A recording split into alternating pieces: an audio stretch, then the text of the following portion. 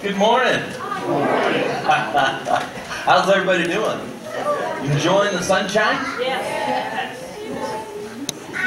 I was talking to my sister on the phone. Of course, you know, she lives up in Michigan, and the sun goes away like the 1st of November and doesn't come back out until April. So, but I was telling her that, you know, we've just had a week of no sunshine. And she kind of went, "Oh, you poor people." But it's good to see y'all out, and we're supposed to have a warm week this week. Choir's getting blessed. We're going to start preaching now. So it's good to see you all out. And some quick announcements. And you have this one in your bulletin. Look at this. You are invited to join us for Jackie Hett's 16th. Sweet 16, aren't you, Jackie? 90th birthday celebration, March 10th at the Elgin Hotel from 2 to 4. So mark the calendars. That'll be something to participate in. And other announcements. We have a few tickets for the Beast Feast. If you need a couple to give away, you can probably talk to Tori. He can get you a couple. He's got some out in his truck, he said. If you need some to give away to somebody. But it is coming up quickly. March 17th, 5:30 will be the Beast Feast at the County Lake Hall. And Donnie's even got me a beaver in the freezer. Woo! For a hat. No, not for a hat. Well, we could do that too. We're gonna cook up some beaver. You can leave it to beaver.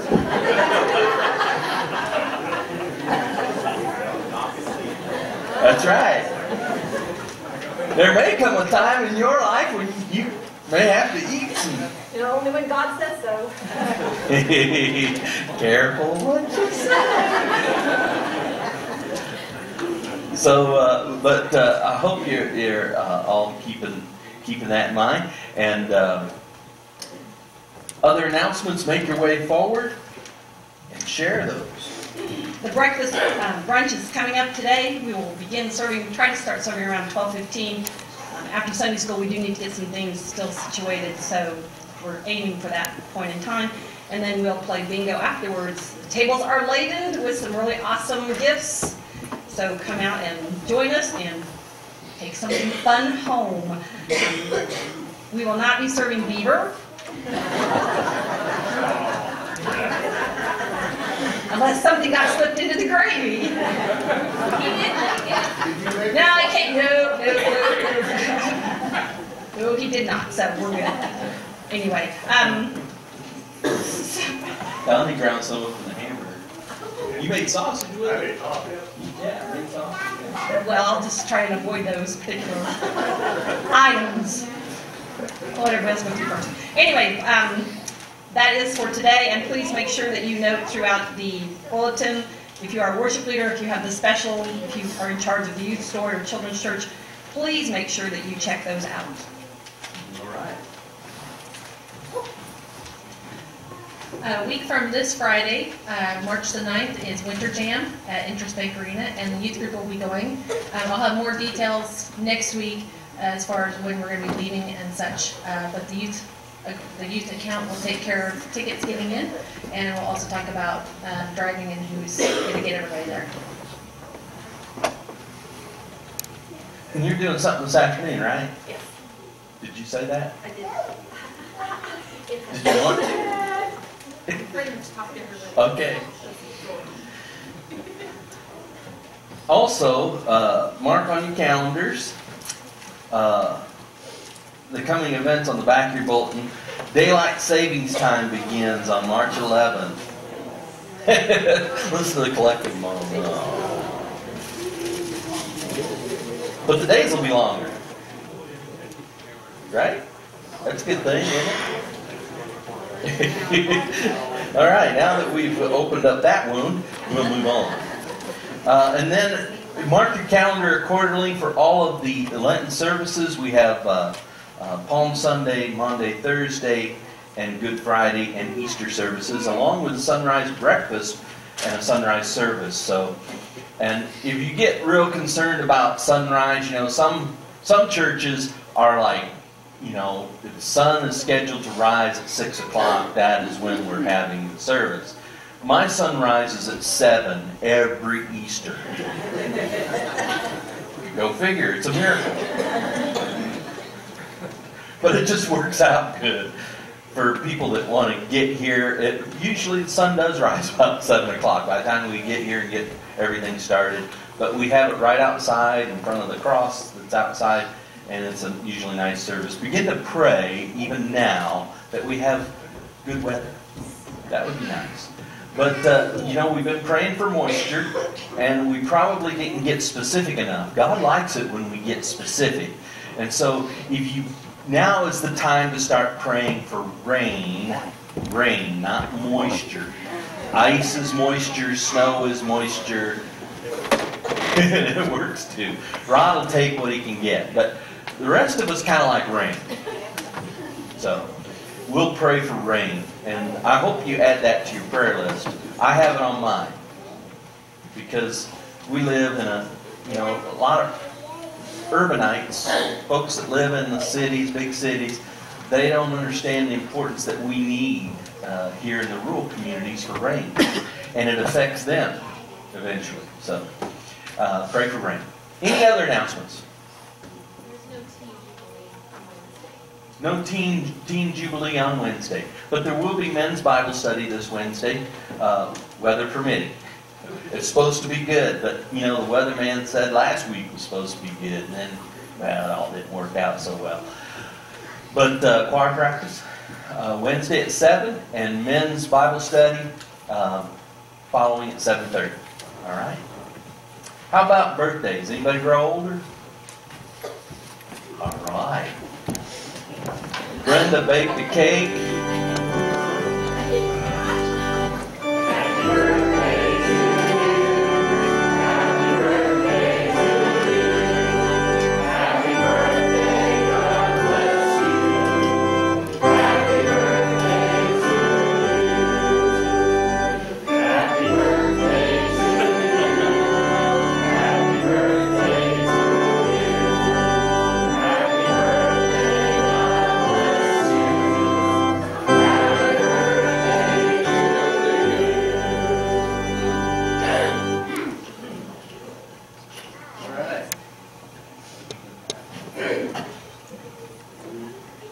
And now it's time for anniversaries.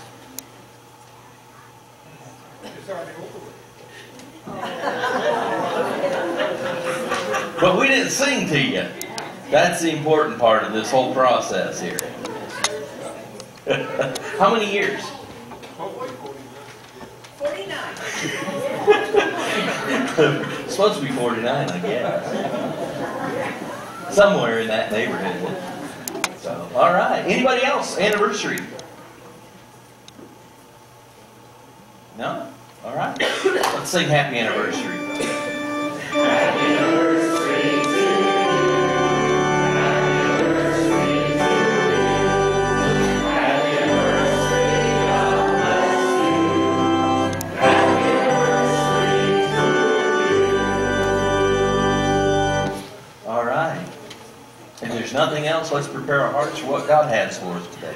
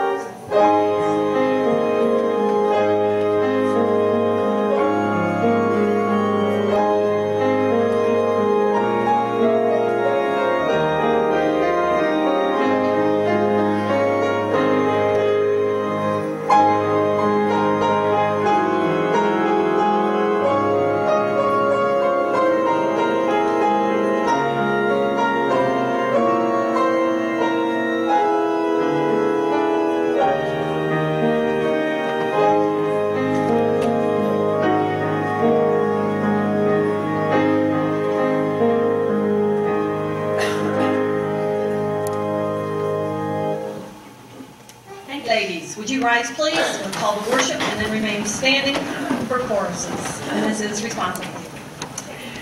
I lift my eyes up to the mountain. From where does my help come? My help comes from the Lord, who made heaven and earth. We look not to the mountains or valleys, even heaven or earth. For God is found among us. Wherever 2 or 3 are gathered in Christ's name, God is here among us. come, let us worship the God of creation, the God of people, the God of community. Let us follow Jesus, where Jesus is the way. Let us worship together in faith. Amen. And you remain standing, please, as the worship team comes together. And I think we are all... Caleb is missing this morning. Boy, Dragon. Great day. Like shoes. They're bright orange. Can you see them? If we had more snow, you wouldn't get lost in the drift. It is good to see you, though, and we are so thankful that you came to join us today. From Psalm 28, 6-9, praise be to the Lord, for he has heard my cry for mercy. The Lord is my strength and my shield. My heart trusts in him, and I am helped. My heart leaps for joy, and I will give thanks to him in song. The Lord is the strength of his people, a fortress of salvation for his anointed ones. Save your people and bless your inheritance. Be their shepherd and carry them forever. Praise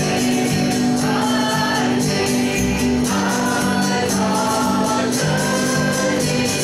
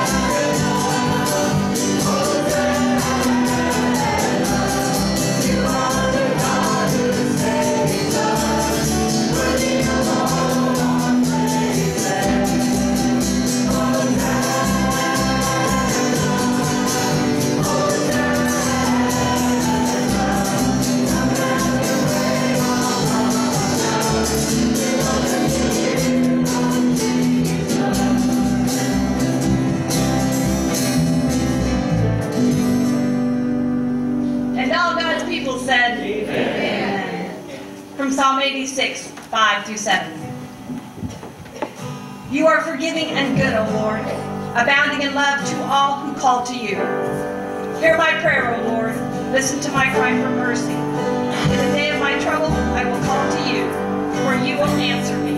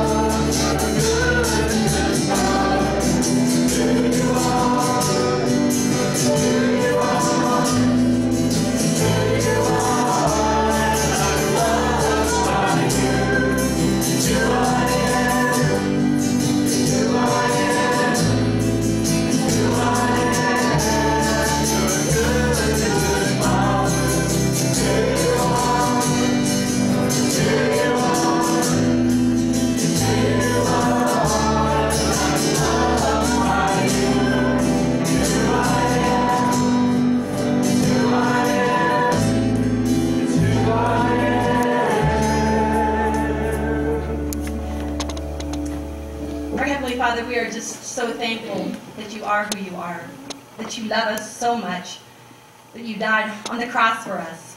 Thank you so much for the opportunity to be here. Thank you for what has transpired so far and for what is yet to come. Open our eyes, our ears, our hearts to hear the word, to take it in, to take it deeper, so that we can bring it out to others when we leave here later on today. In your Son's precious name we pray. Amen. children come on down. That wasn't the last one. Go ahead and greet your neighbors. Right. I am in the spirit.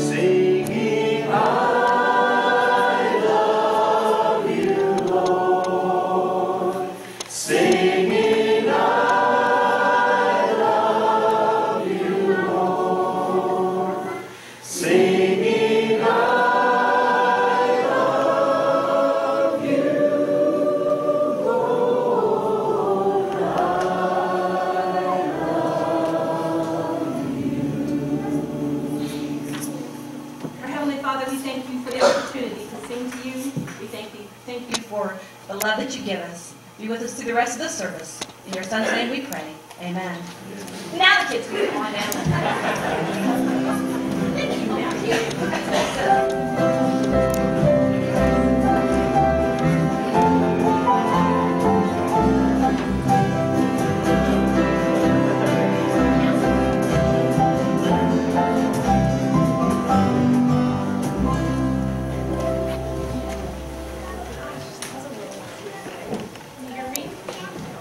Am I on?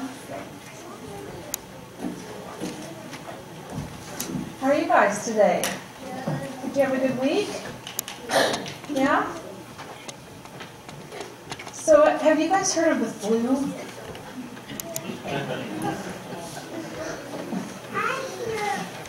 You've had the flu?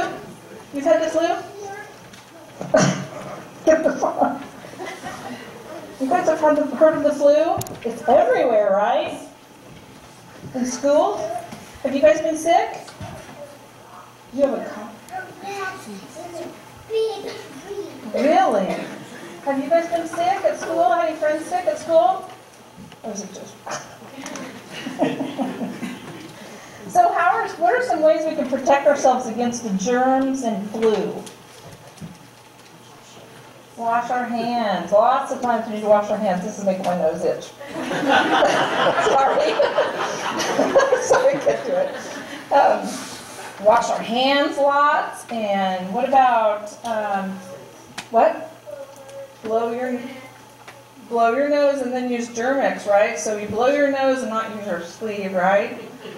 Blow your nose and use some Germ-X, and then what? Wash our hands some more, right? Don't share our drinks or our food with our friends or neighbors, right? That's just too itchy, guys. So germs are sneaky. The flu and the germs are sneaky. They just kind of lurk around, and they're kind of everywhere, waiting for us to let our guard down so the germs and flu can make us sick, right? There's been some schools even closed because they had so many kids sick from school, missing school, so they had to close, right?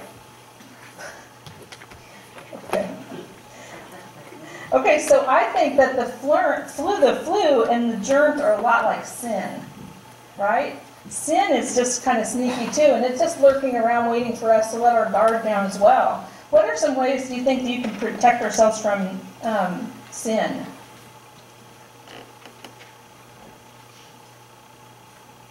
Like maybe say our prayers, read the Bible, go to Sunday school and church. So just like the flu, you can't see the flu and the germs, and you can't hear them. Just like sin, we can't see sin really either, can we? I'm going to read a verse from the Bible here.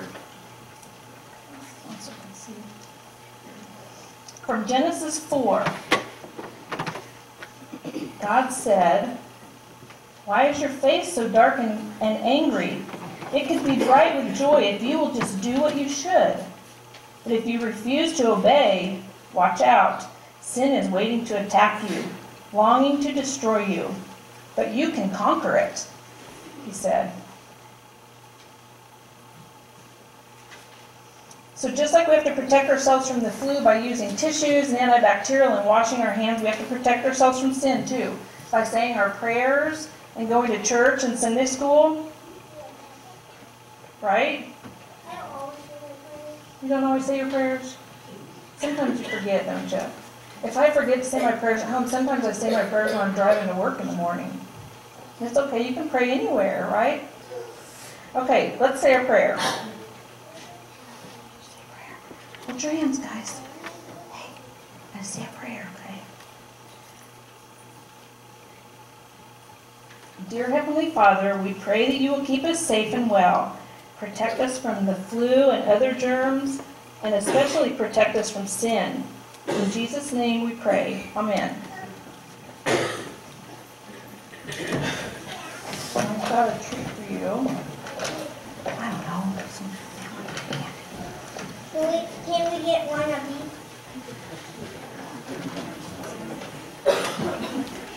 Let me have one of these. Okay, just take two, guys. I thought they were my legs.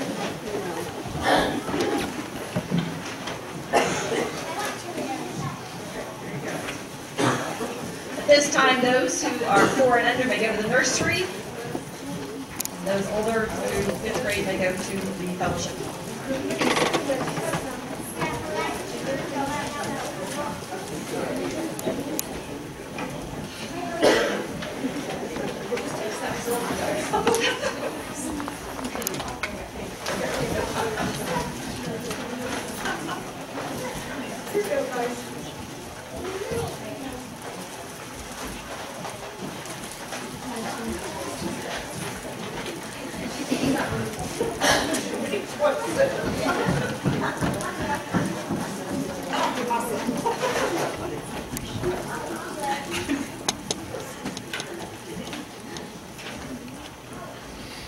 If the ushers would come forward, we'll take up tithes and offering.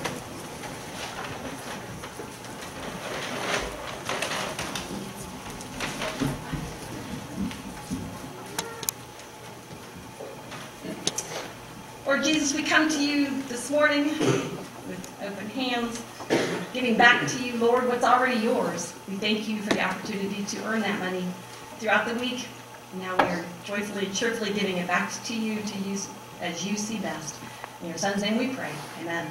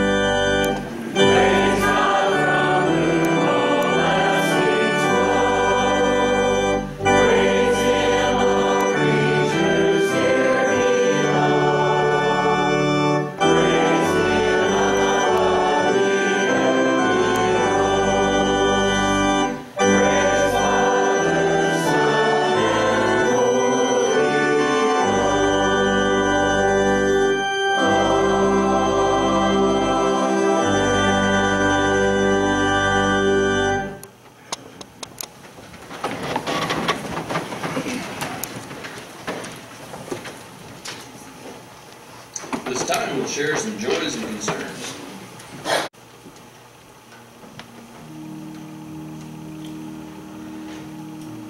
Father, we just come to you now, thankful for the sunshine. We're thankful for the moisture that we've gotten this week.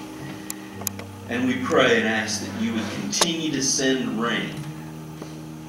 And for some of us, we want to be specific about that. We pray and ask that you would send the rain to water the ground. Our crops need it. The cattle need it. And Lord, in the same manner, spiritually, we ask that you would send and pour out the blessing and the holy water of your Holy Spirit. Rain down upon us your presence, your power. Lord, we ask that you would revive us in the dryness of our soul. Our heart needs it. Our faith needs it.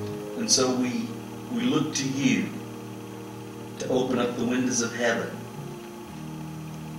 And as we pray for rain to water the ground, we pray for your rain, of your Holy Spirit, to come upon our heart and our soul. Lord, we do come before you. Your word says that we can cast our cares upon you because you care for us. There is nothing too small for us to bring to you, and there's nothing too great that you can't handle. And so we bring before your throne these requests that have been made here. We think of the excitement of two couples expecting new additions to their families. We think of Katie and Kyle, and Nick and Michelle, and we pray and ask that all would go well with the delivery and pregnancies.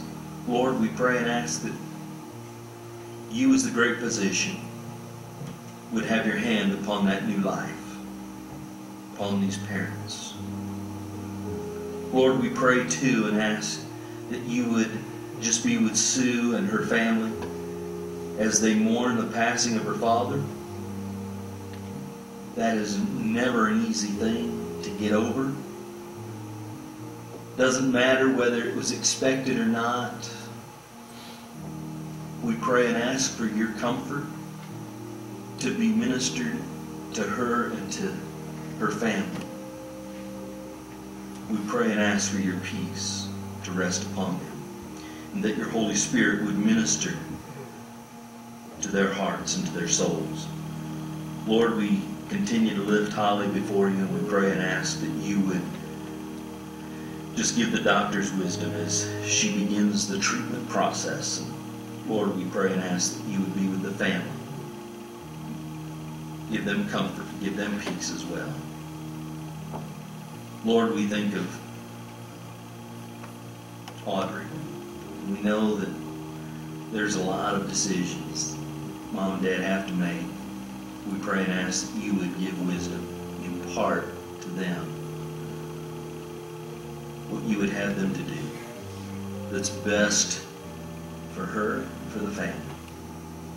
We'll trust you. Trust your Holy Spirit as you guide them. Lord, we sometimes face difficult challenges in this life, and sometimes that involves the court system, and we pray and ask that you be with Sean and Jenny tomorrow as they go to court. We pray and ask that you would give the judge wisdom, give him clear vision into the case. We pray and ask that they would trust you for the outcome. And Lord, we're going to leave that before your throne and ask that you would do what only you can do in some of these situations. Give them a peace over the situation, and give them the assurance that you are the God of justice as well as the God of mercy and love and forgiveness. And so we ask that you would be with them tomorrow. Lord, be with Dawn and I this week. We pray and ask that you would give the doctors wisdom, skill, and Lord, we're going to trust you for the outcome. Most of all, we ask that you be with us throughout the rest of the service. Open up our hearts and our minds to the truth of your word. May we leave here different people than how we arrived. May you continue to do your transforming work in us today through the truth of your word in our lives. We love you, Lord. That is why we have confidence in coming before your throne of grace, because we know you love us. You loved us first. We're so thankful for you and for what you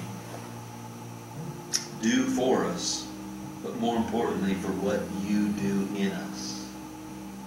Help us to be more like you. That the world may say they act just like their Father.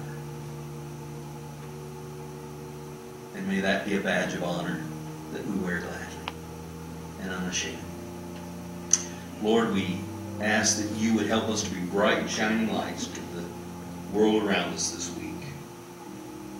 And we thank you for all that you are to us. Help us to pray as you taught the disciples to pray. Our Father, who art in heaven, hallowed be thy name. Thy kingdom come, thy will be done, on earth as it is in heaven. Give us this day our daily bread, and forgive us our trespasses, as we forgive those who trespass against us. And lead us not into temptation, but deliver us from evil. For thine is the kingdom, and the power, and the glory forever. Amen. The choir has this special with this song.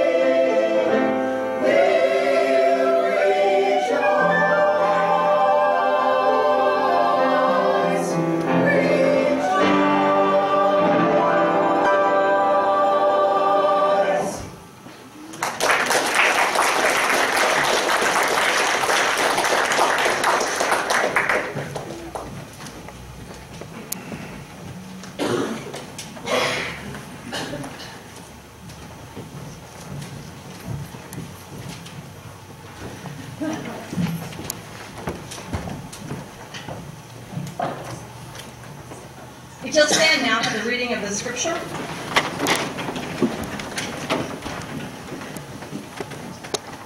This is from Revelation 1, verses 1 through 3, and chapter 2, verses 12 through 17. The revelation of Jesus Christ, which God gave to him to show his servants what must soon take place. He made it known by sending his angel to his servant John, who testifies to everything he saw, that is, the word of God and the testimony of Jesus Christ. Blessed is the one who reads the words of this prophecy, and blessed are those who hear it and take to heart what is written in it, because the time is near. To the angel of the church in Pergamum write, these are the words of him who has the sharp, double-edged sword.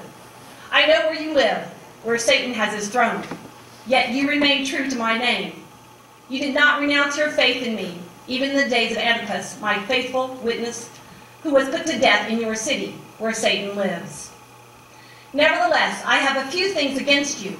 You have people there who hold to the teaching of Balaam, who taught Balak to entice the Israelites to sin by eating food sacrificed to idols and by committing sexual immorality. Likewise, you also have those who can hold to the teaching of the Nicolaitans. Repent, therefore, otherwise I will soon come to you and will fight against them with the sword of my mouth. He who has an ear, let him hear what the Spirit says to the churches. To him who overcomes, I will give some of the hidden manna. I will also give him a white stone with a new name written on it, known only to him who receives it. And all God's people said, Amen.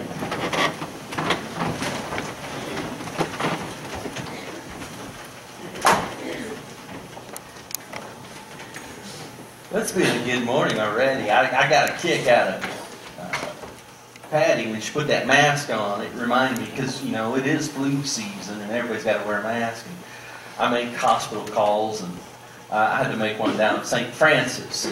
Y'all know I wear kind of this cowboy hat and a fleece kind of a coat. And so I put the mask on, you know, when I go in the hospital. I put it on, and I walked up, and the gentleman went up to his floor, went in his room, and he just had surgery, and he was asleep, and I kind of tapped him on the shoulder, and man, he kind of rolled over and looked at me and jumped. I think he thought I was there to rob him. I had to put my mask, pull it down real quick, and say, "It's Pastor Jeff, don't be worried." But it is that time of the year when we have to be very careful. It's a season in the church where we have to be careful as well.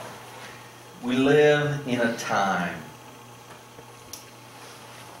that is disturbing, to say the least. Most of us cannot go throughout the week without being kind of unsettled in our spirit. We're dealing with a church here. Last week we dealt with the church of Smyrna. It was the persecuted church. They were poor, they struggled, but they were persecuted. They stood strong in the faith. And then the week before that, we looked at the church of Ephesus, and Ephesus was a loveless church. They had great ministry, they had great wealth, everything was going on there. They did a lot, but they had lost the passion for Christ. They had lost their first love. They were genuinely loveless in regards of their motivation of why they were doing what they were doing. And now we look at a church, the Church of Pergamum, and it is a unique church. if you read that, as Brenda was reading that scripture, you can almost apply that to where the church universally is today. The thing that the Spirit of God held against them was that they were compromising. And we live in a world today where that has become the catchphrase, compromise. Compromise. And there are some things that you and I can't compromise on when it comes to the Word of God. We just can't. Now, we compromise a lot, don't we, in our daily lives? I mean, some of us, when we're driving, traveling, even in the city, Wichita for the day, where do you want to eat lunch? I don't know. What do you feel like? I don't know. What do you feel like? And does anybody else go through that besides my wife and I? And then she'll say, well, just pick a place. Just pick a place. And so you pick a place and you look. And then she goes, okay, where do you want it? So she picks a place. She looks at me.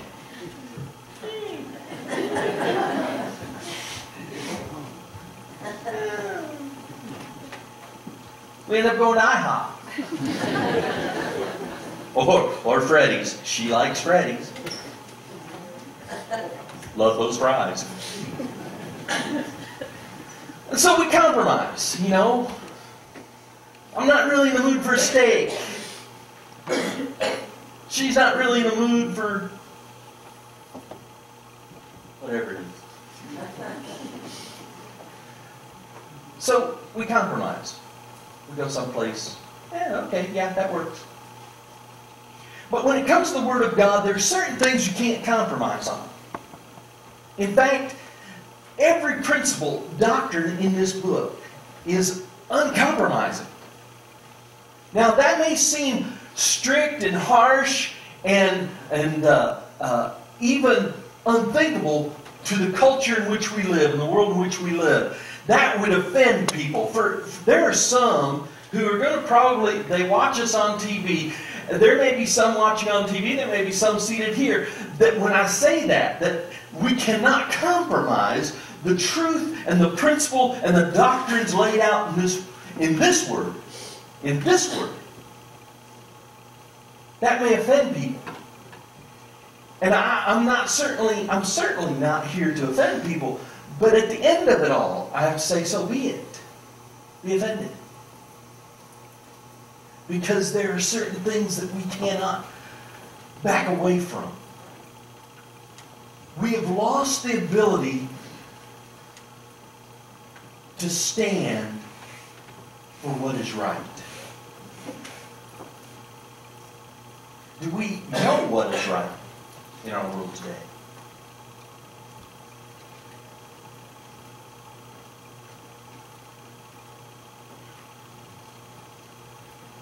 If you were to sit in a classroom and ask young people if there are absolutes, they're going to say, not really. I don't think there's an absolute. If I was to ask you, you don't have to raise your hand, but do you believe that there are absolutes in this life? You see, we live in a world that is constantly causing us to question whether the Word of God is truly the Word of God. And that is the situation kind of that Pergamos found themselves in. It was nicknamed Satan's City in John's day. That's not something you want to put on that sign as you come into town. I mean, really. How many here look at the signs when you go into a town?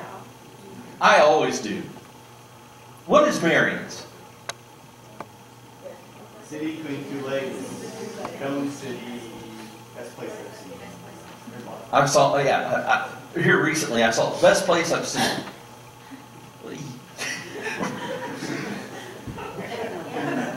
You gotta get out a little more.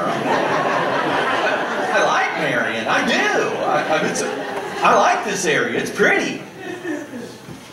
But there's a reason Kevin and Lori go to Colorado, I'm sure. I'm sure of it. They don't get up there in the mountains, look at the majestic mountains reflecting off the lake. Kevin's got his camera and he says, boy, sure is not Marion.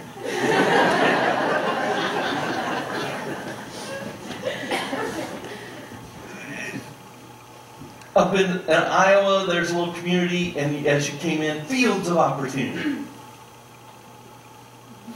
It's a town of 600.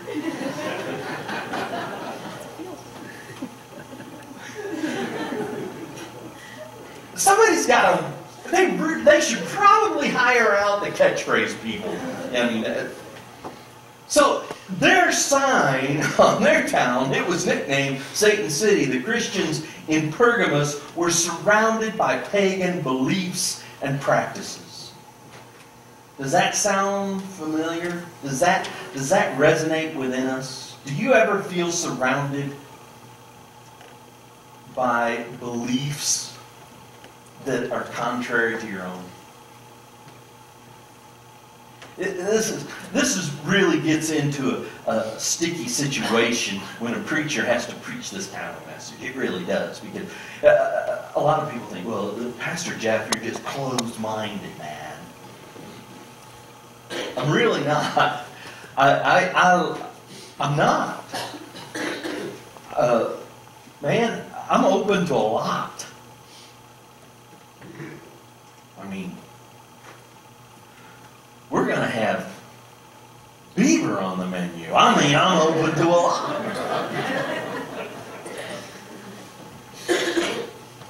But there are certain things that we look at and that we struggle with and that surround us that just challenge us. Just challenge us. This week, I have not been able to turn on the TV. The only time I turned on the TV was Wednesday to see what they were going to say about Billy Graham. Billy Graham passed this week. I shed tears Wednesday morning. I got up, heard that news, and I cried. And I thought to myself, I texted my wife and said, an era has passed.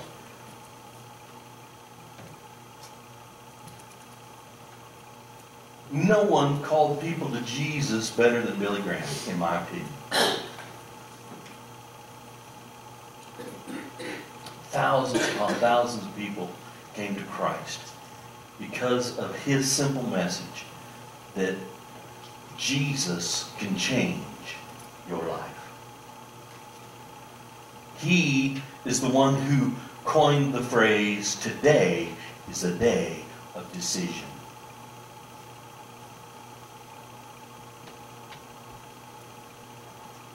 So I turned the news on Wednesday to hear and to see what they were going to say about Billy Graham. I looked at two channels, and two channels gave two different opinions. One kind of cast, they did a really good job until the very end, and then they cast a little to make people go, guess he wasn't that great of a guy after all. And then the other one just focused on his ability to call people to Christ. But then you got into all the other stuff, the 24-hour news cycle of bad news. And I turned it off. Got me a cup of coffee, sat down, and said, God, sometimes I wonder why you allowed me to live during this time. I feel like I don't fit. Anybody here ever feel like you don't fit in the time in which you live? And I imagine the Christians at Pergamos felt that way sometimes. They were surrounded. They lived in a city nicknamed Satan City. And they were surrounded by pagan beliefs, pagan practices. And you have to begin to wonder, you ever walk down the street and just think, Oh. People do that all the time now. You see, when we allow that, when we allow sin to become commonplace,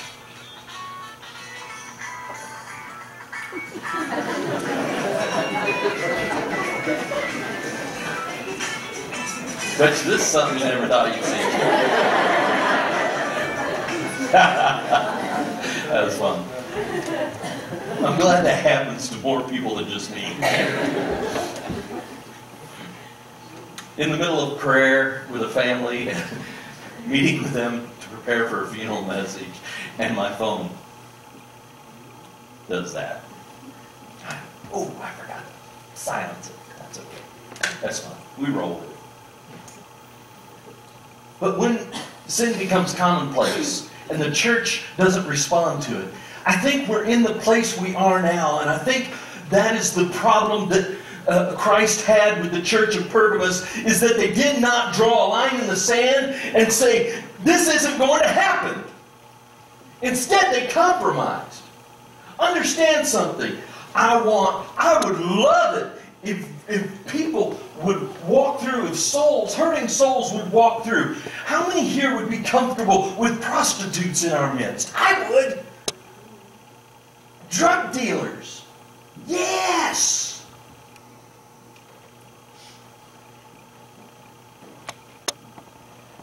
People who are just on that side of, the opposite side of the law. As they would say down in my neck of the woods, the disreputables.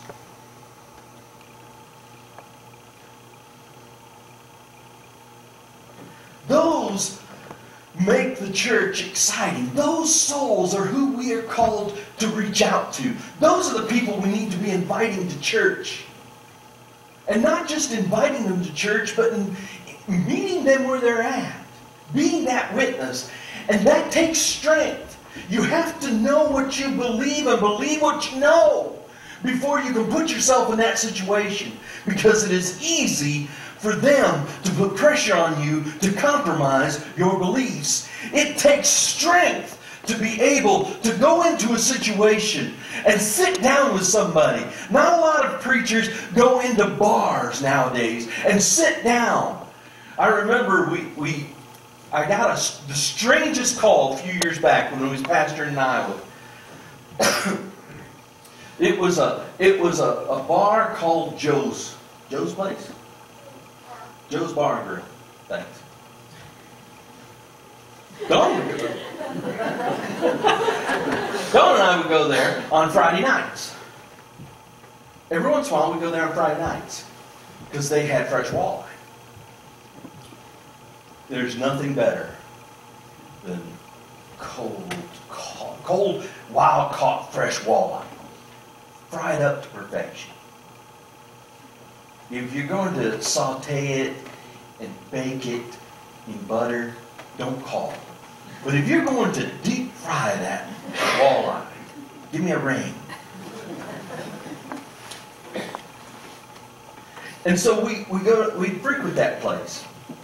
And when you live in our community up there that I pastored in was only about 325 people, 325, 350 people, somewhere around there. And so this was in the next town over, and they had less.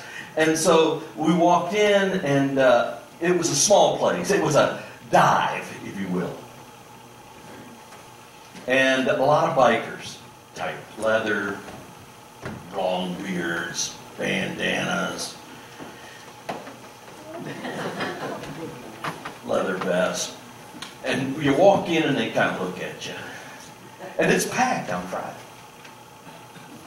And I said, well, we'll just sit at the bar for a second. Bartender comes up. Would you like something to drink? I'll have a Coke. Or I don't drink pop, but what do we have? Tea, water, I don't remember. I said, sure, we'll have a drink. They always expect you to, but if I don't drink Coke, I'm not going to drink something else, So I just said, we'll just have water or tea. She likes tea, and I don't drink tea in northern states because they mess it up. They don't put sugar in it.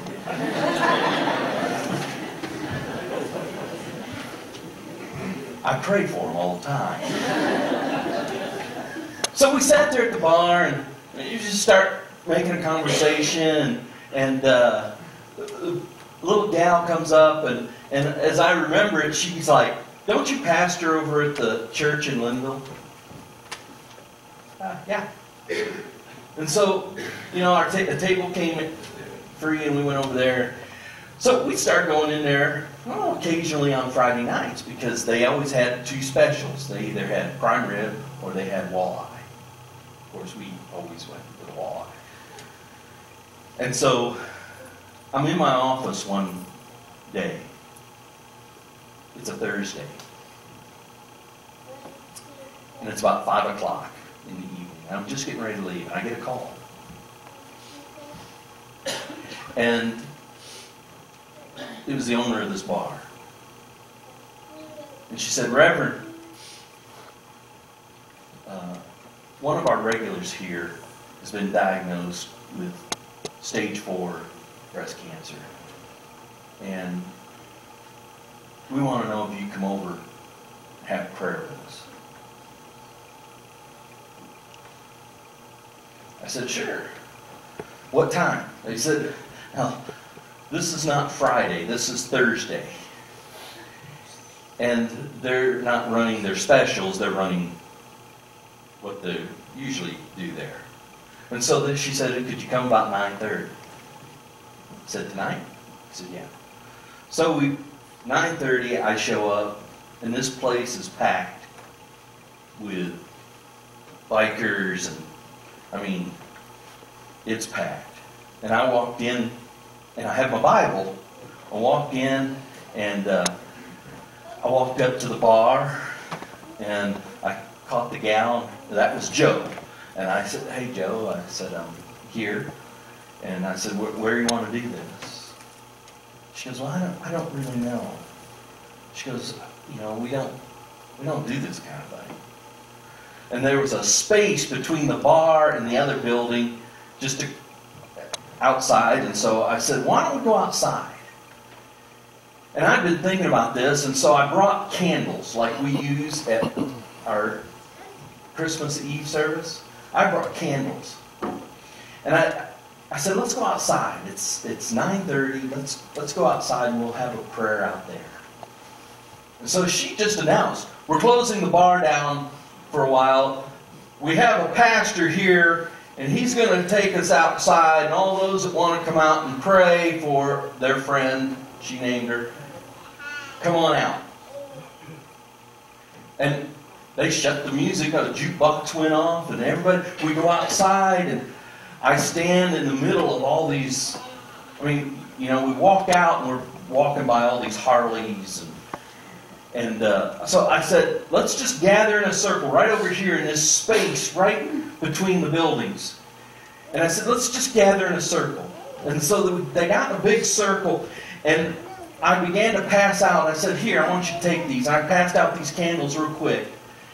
And I stood in the center of that circle, and I read Scripture, and I said, "We're going to trust God." I said, "That's all I can give you." I said, I can't make any guarantees, but I do know this. God understands your hurt for your friend.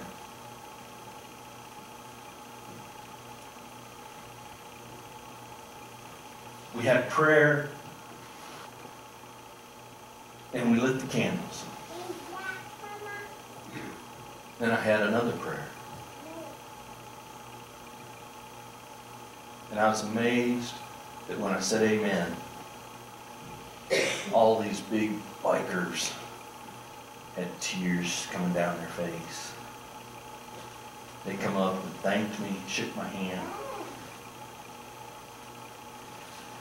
My belief, my conviction is, I don't have to be afraid to go in that environment, because I know what I believe, and I believe what I know.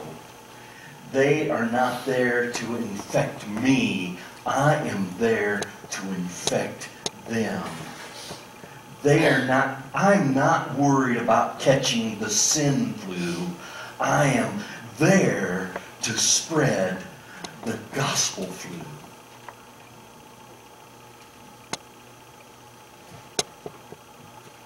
And I have to be honest with you.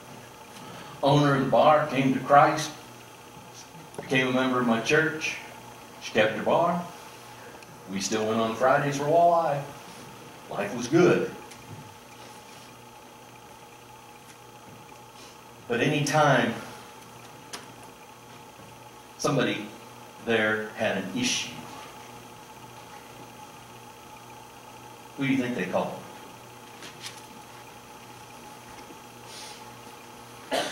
It was a great humbling privilege for me. It was. Because one of the things I found out is that people aren't against Jesus. People aren't against prayer.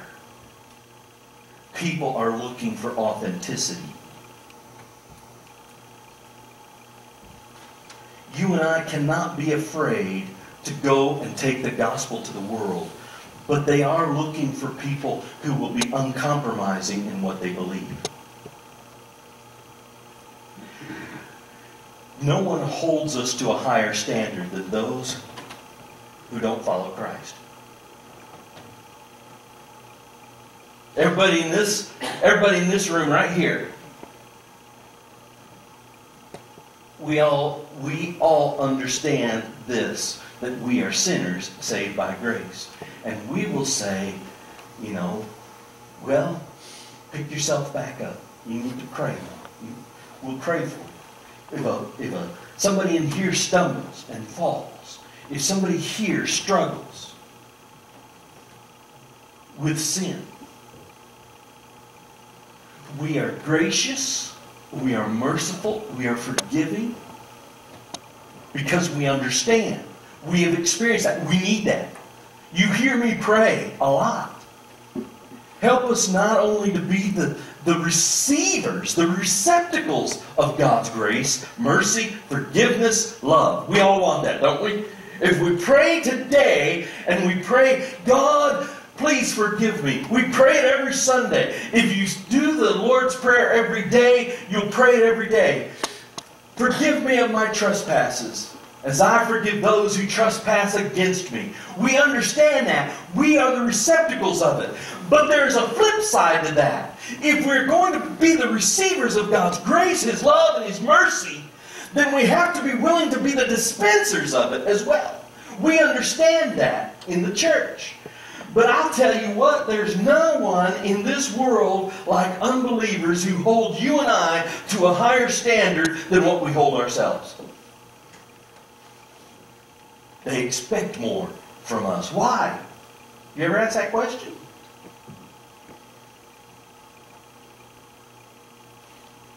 Why?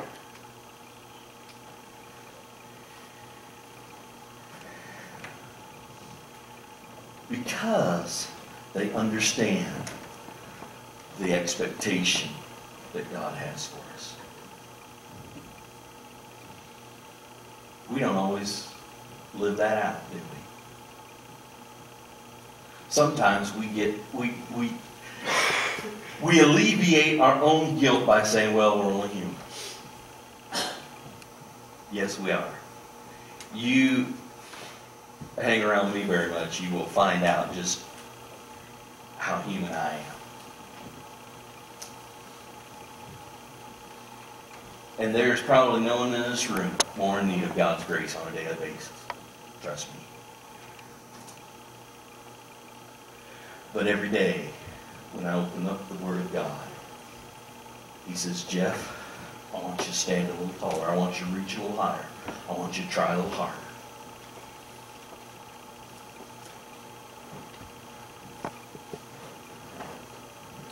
I posted, which is pretty rare for me.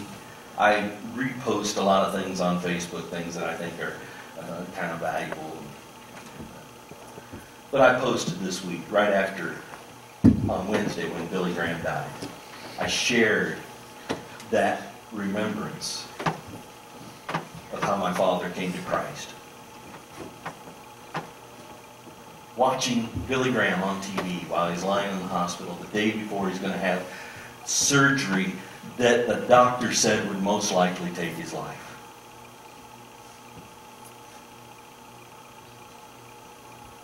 And the young minister who walked in, sat down, watched Billy Graham with my father on TV. I tell you what, I wish fishing was this easy. After Billy Graham gave the invitation and asked people to make a decision and pray the prayer that Billy led them in, the young preacher looks over to my father and says, would you like to pray that prayer, Carlos? And he says, yes. My dad had been like the prize buck that everybody, all preachers were out after my father. And here this guy who just barely out of seminary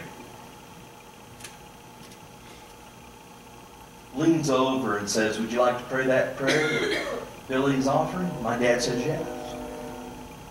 Rest of it is history, as they say.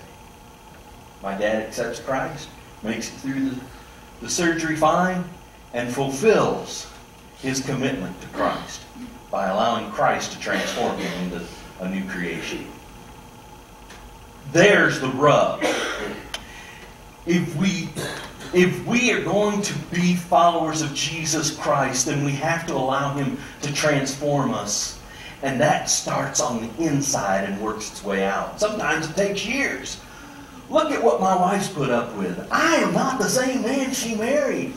I have been transformed slowly. I'm like a caterpillar in a cocoon. I am not yet a butterfly. It's a beautiful picture, isn't it? Okay, so I'm like 3 or 4 caterpillars in a cocoon. Like I said in a funeral, I'm not the man I used to be. I'm twice the man I used to be.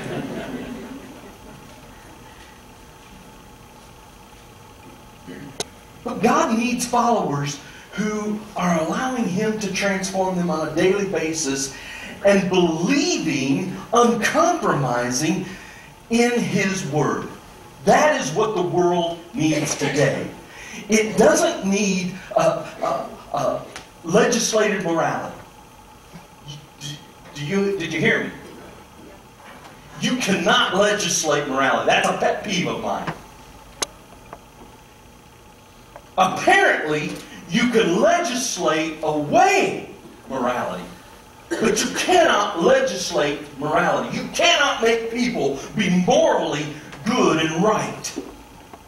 And so we face what we face in our nation and our culture today because we have refused to allow God to be in the public square. We've refused to allow God to be in the school system. I went to school. I was just talking to somebody this morning. When I went to grade school, I remember we said the Pledge of Allegiance very first thing, and then our teacher led us in a prayer, and then we did Jack LaLanne exercises.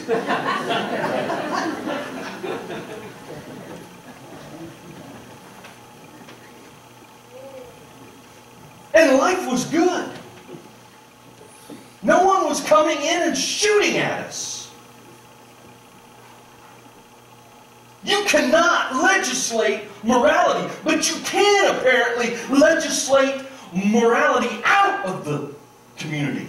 And I say it is time for the Church of Jesus Christ to rise up and take the immorality of our culture and give it the boot and replace it with the morality that Scripture teaches us through Jesus Christ.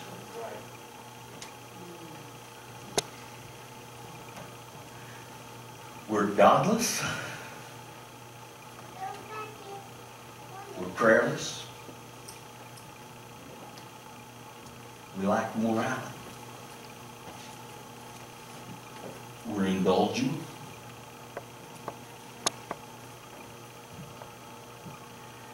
Who here grew up playing video games? A few of you, come on. I did not grow up playing video games. When they have games out, that you get points for killing people. What do they expect?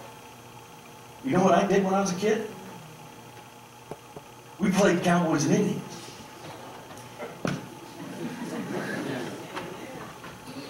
We built tree forts.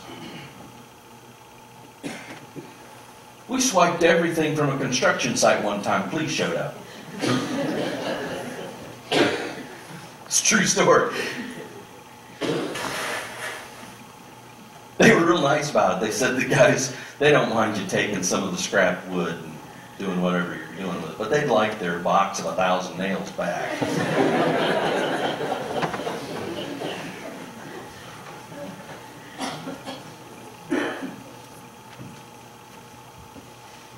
See what I'm getting at?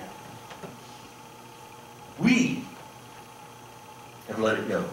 When we do not voice and stand for what is right, who will? Who will?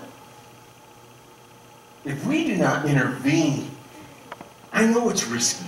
If we do not intervene in public, when maybe you witness a husband berating his wife in public, maybe he's jerking her around by the arm. If we don't step in and say, listen, buddy, you need to back off. If we don't stand for what is right, if we don't stand for the helpless, who will? That's our call. Not to play compromise and say, well, you know, this sin is okay nowadays. It's okay. The scripture is kind of iffy there.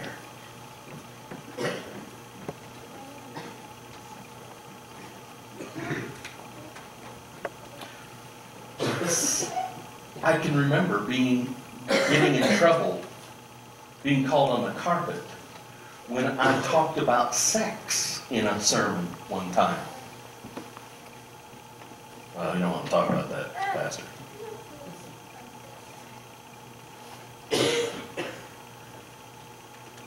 Most kids, even some adults, don't know the difference.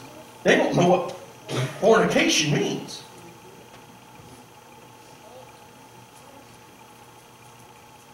Because we're afraid to address the issues of life. People are so worried about being relevant. I don't have to compromise one thing. This thing has been relevant. This book has been relevant for more than 2,000 years. Since Moses parted the Red Sea, this book has been relevant. God does not have to change who He is to be relevant in whatever culture, society we find ourselves in. So I call you today to stand with Jesus Christ. Do not compromise. You can be loving, you can be gracious, you can be merciful, you can be forgiving, you can be prayerful, you can be compassionate, but you do not have to be compromising. You do not have to apologize for following unashamedly Jesus Christ. So I'm going to not ask you to stand today, but I'm going to ask you to open up your hymnals.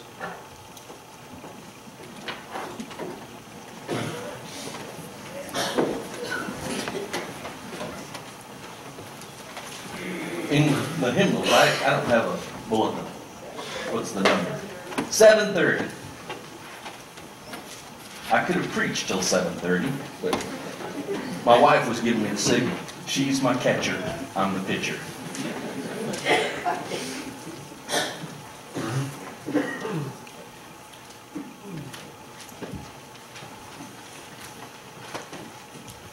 Title of the song, Stand Up for Jesus. I didn't ask you to stand because that's a decision you have to make today. You either stand for Jesus, and if you don't stand, if maybe your knees bother you don't have to stand, but in your heart, take a stand.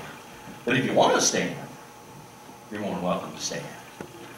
But I think it's time that the church make a decision on who we're with. I'm with Jesus.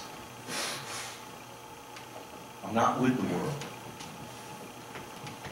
Now, I minister to the world, but I'm not with them. Philosophy, doctrine, I'm with Jesus. Let's sing this together.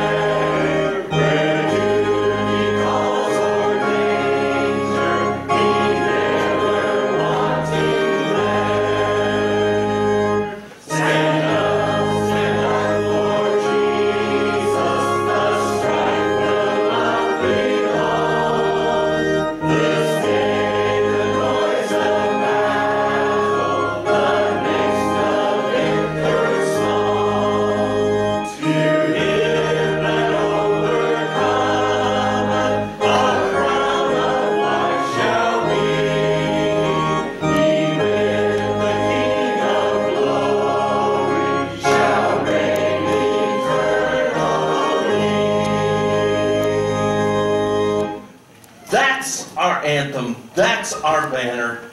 Stand, follow it, live it, and I love it. Strength to strength opposed. We may be outnumbered. It may seem a futile fight. But when we follow Jesus, where 2 or 3 are gathered in His name, there He is in the midst of them. And He can do immeasurably beyond what you and I can even imagine. Father, help us to be uncompromising in our belief, our trust in You. We are not ashamed to be called Christian. We are not ashamed to follow You. And we trust You. You are our captain. Help us as a church to not compromise, but help us to be loving, forgiving, gracious, and compassionate to a lost and dying world. Help us to go out and get the casualties that the enemy has duped into following Him. Let us be the light that goes out in the darkness. In Christ's name, amen. You are dismissed.